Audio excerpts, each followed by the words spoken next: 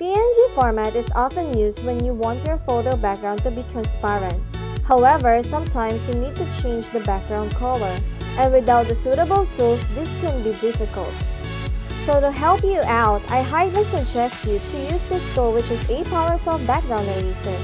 For you to change the background color of your PNG file, just download and install the program on your computer from its official website, www.apowersoft.com/background-eraser.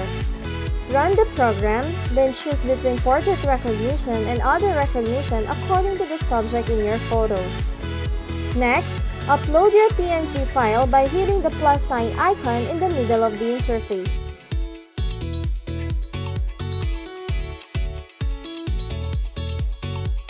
Once imported, choose Change Background, then click the Color button to change the color of the PNG file. Image button for other background templates, and this plus sign icon to upload your own background design.